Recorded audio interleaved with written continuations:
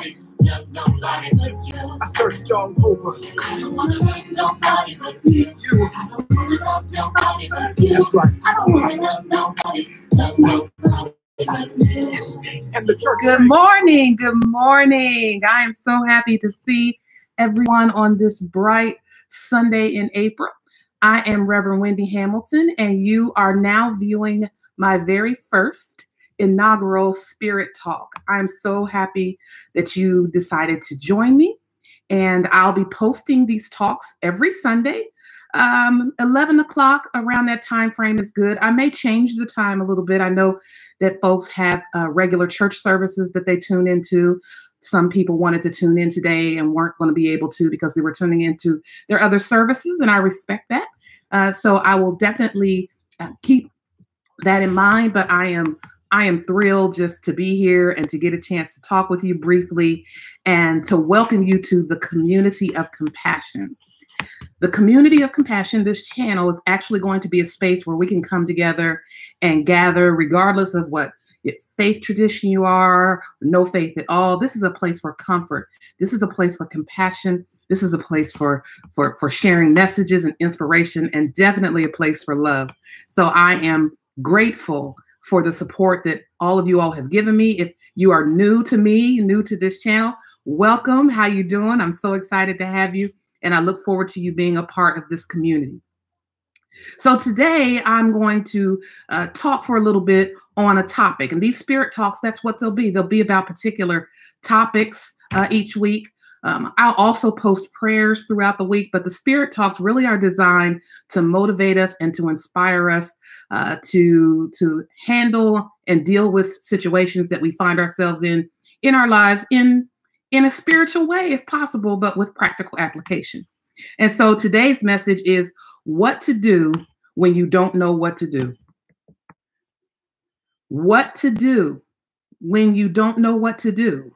And of course, you know, this particular topic came to me because we are in a situation right now that is unprecedented with this worldwide pandemic crisis, with the economy bottoming out in ways that it hasn't in nearly a century. Some of us aren't sure what to do. We don't know if we're coming. We don't know if we're going. And we are not sure how things are going to play themselves out.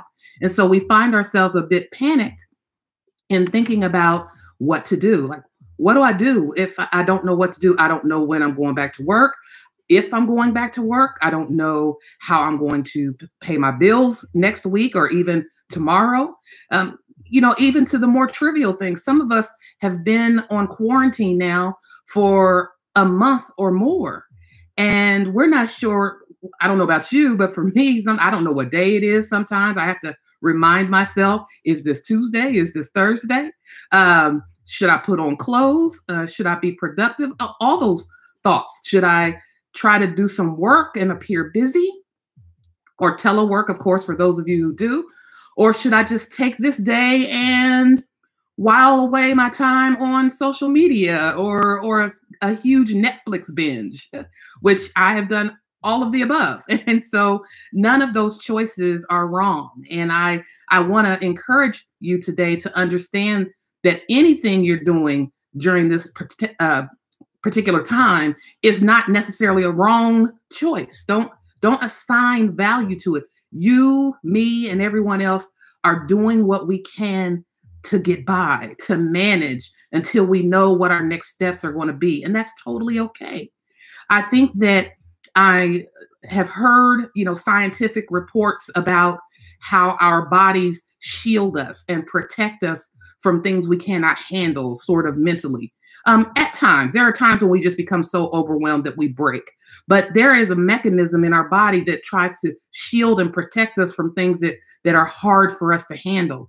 And I think throughout this crisis, that's what's been happening. I really do think that our brains have kind of gone into a protective mode, if you will, like, nope, this is too much to think about. You know, if you dwell too long on what the actual ramifications of a crisis such as this could be, it can be mind blowing. And so our bodies kick into gear. I don't know if this is tied to the fight or flight or what, but I know that our bodies are these miraculous created beings that do what they can to protect us and shield us.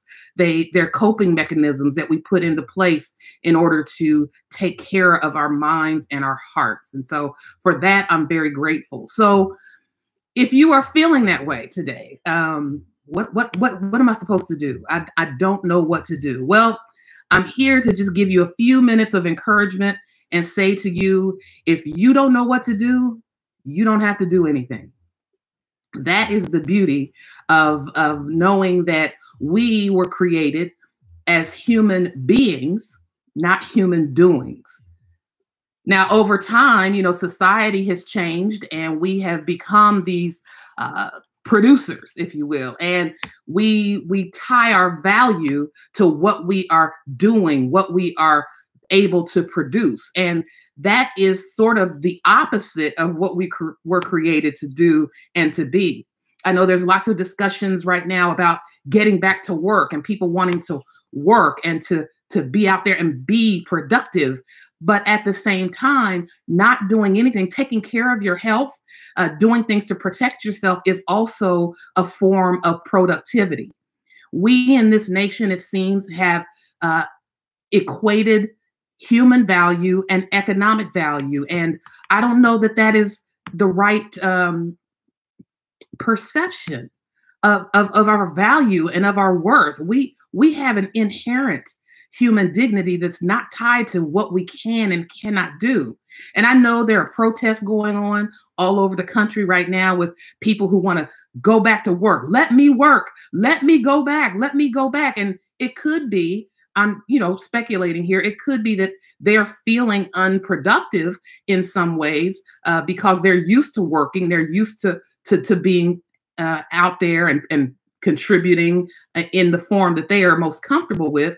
But that does not mean because they are not working right now, especially because it's out of our control, it doesn't lessen or diminish your value.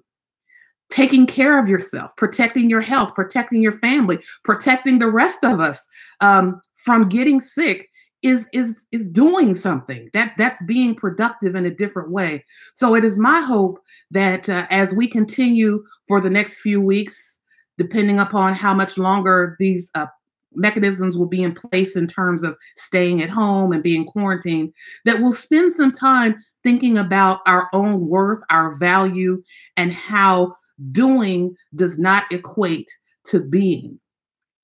We have been created and designed to just be, to be well, to be whole, to be complete. I often post, scriptural references. I read a lot of texts, including the Bible and other wisdom texts from other traditions, and I draw my examples and my inspiration from various sources, from poets and from mystics. I love to read spiritually influenced materials. And so I did happen to read, I was reading the Bible on yesterday. There's a scripture that talks about putting on the whole armor of God. So it describes, if you think about a soldier or a centurion and him facing the unknown, facing a battle. And when you're doing that, that you can put on this armor, and that includes a helmet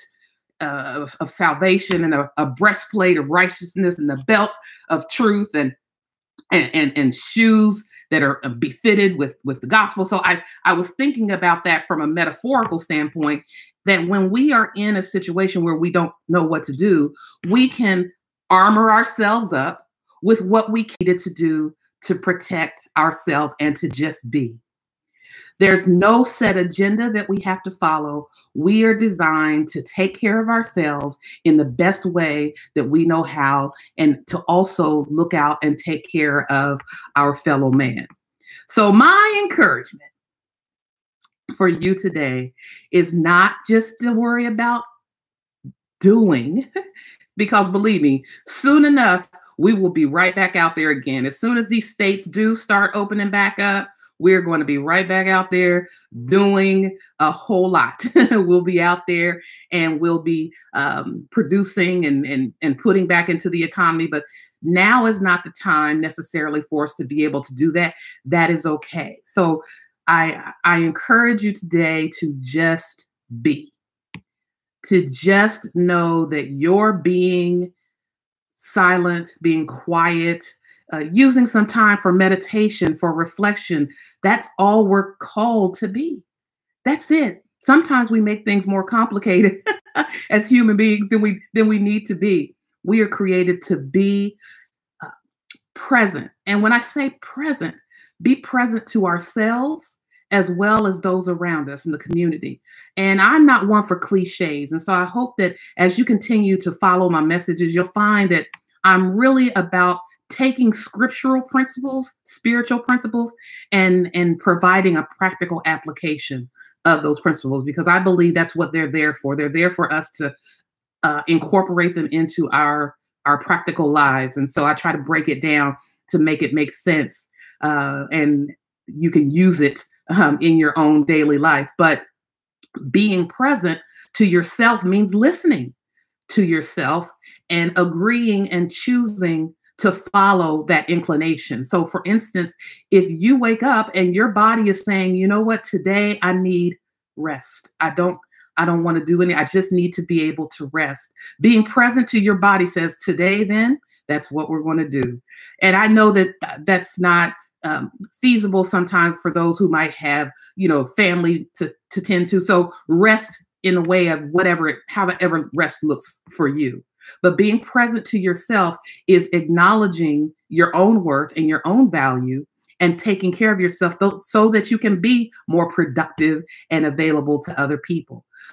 Being present to your family or to your children during this time. I know there is a lot of pressure, and my prayer is certainly for those who are finding themselves in some very difficult situations. My heart and my soul goes out to you. I've seen, online people pleading for help and for support. Even here in our city of Washington, D.C., the incidences of domestic violence have increased, just because people are, spending more time together probably than they have in a long time, and people are impatient and fuses are short. I'm not making excuses whatsoever. I am just suggesting that that is what's happening. And so please do not feel as though the spiritual wisdom and advice I'm offering here applies to every situation. I recognize that, and it doesn't. I am merely just offering ways for us to be reflective during this time and to take the best care of ourselves that we can until things get back to normal, whatever normal looks like after this. So again, if you are in a situation or you're watching this today and you're saying, I have no idea what to do, I'm so confused. Well, just know this, you're not alone. We're all kind of figuring this out as we go along.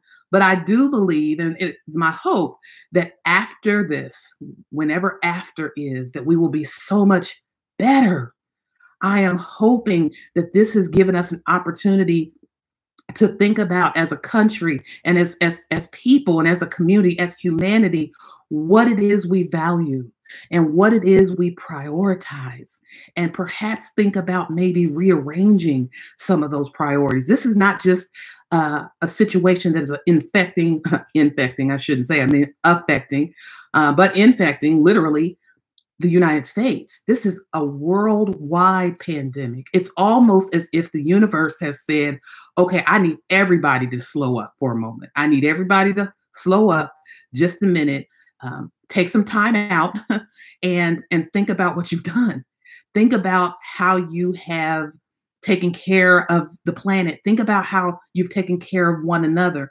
Think of how maybe we've gotten away from or gotten off course from where we used to be. I am hoping that we see something different, that we see a different manifestation of our humanness, our connectedness, and our humanity moving forward. Because I think this, if we don't, we will have wasted, I think, a beautiful opportunity to do so. So listen, if you don't know what to do, when you don't know what to do, you don't have to do anything. Not one single solitary thing. Just be.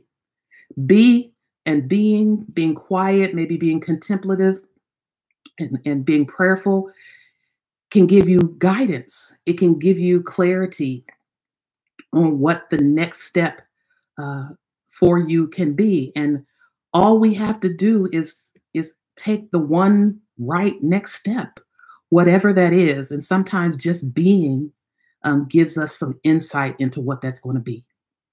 So I hope that that's helpful for you. I do just want to say a quick prayer and I'll wrap today's talk up.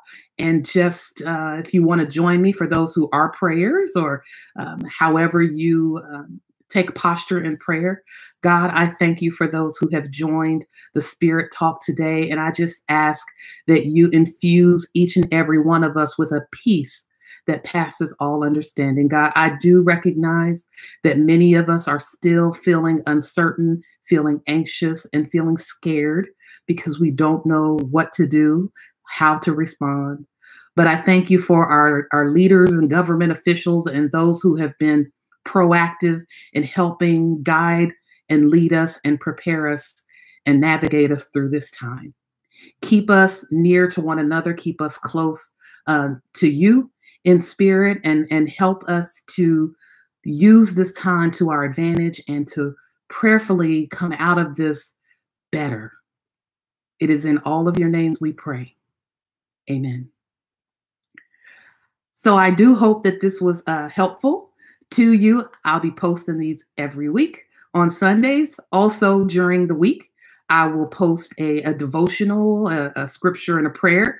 Please subscribe, like, comment, share. Oh, I see someone's here from the Philippines. I love my worldwide people. I've seen folks from Germany. I think this is fantastic. Thank you so much for joining. And again, like, share, comment, subscribe, if you will. Let your friends know this is a place where all are welcome, all faiths, all walks of life from everywhere. I want you to be here because you matter, you're valued, and I want to help inspire your spirit as well. Thank you so much for being here, and I look forward to joining you again next week. By the way, if there are any particular topics you would like for me to touch on, please drop that in the comments, and I will definitely take those under consideration. I've got lots of stuff to talk to you about, letting go, forgiveness, all types of topics that we'll cover in these Spirit Talks. But again, if there's something that's on your heart, something you've been struggling with that you want me to talk about, feel free to leave it in the comments. I'll take a look at it, and hopefully we'll get it scheduled. Have a wonderful rest of your Sunday. And if you have been busy doing all this time, I give you permission to just be today. Thank you so much for joining me, and I look forward to seeing you next week. Bye-bye.